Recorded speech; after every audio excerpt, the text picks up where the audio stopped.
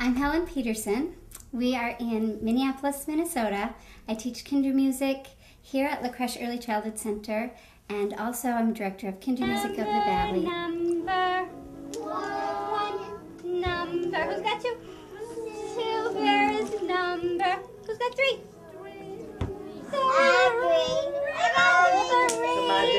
Number four.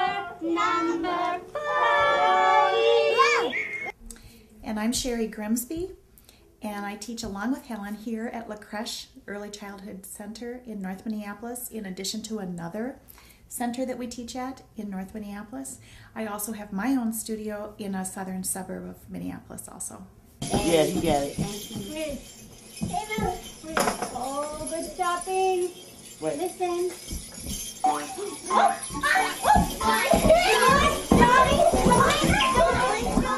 I'm Denise Sloan. I am the interim executive director, only because our executive director is on sick leave, who's also my sister.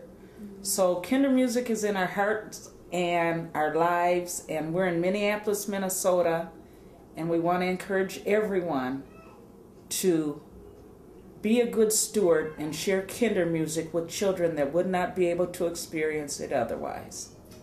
I'm Corwin Johnson, and a program consultant with La Crèche Early Childhood Center in Minneapolis, Minnesota. And why did you name the center after share the penguins? our story, that we originally were Messiah Willard Daycare Center.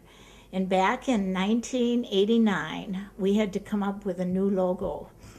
And the other person that was here and myself decided that the penguin was the most appropriate logo that we could have, because the mama and daddy penguin take their young when they're born and place them in a creche.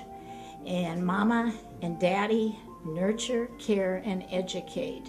And while daddy is out fetching food, mom is there and nurturing. And that was the most fitting logo that we could have, because that's what we do at La Crèche, is nurture, care, and educate.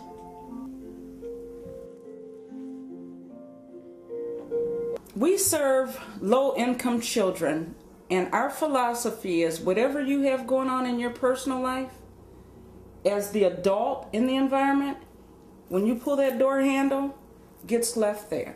Simply because we don't know. Our kids spend lots of nights in shelters. It's true.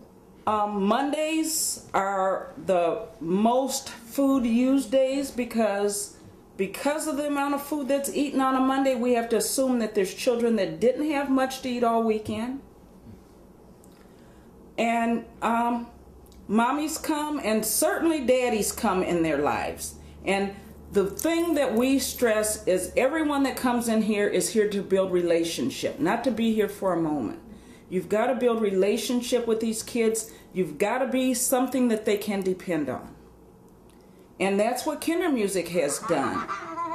And what we offer these children is a safe haven, love, nurturance, and education. And if they can get all that, they can go into whatever their quiet world is that we may know something about or nothing about and survive. You know? They can, and they do. And they come back the next day, and you just hug them up, love them up, give them a meal, and start the day. But as long as they're loved and nurtured, the education piece happens. Kindermusik is a big part of that.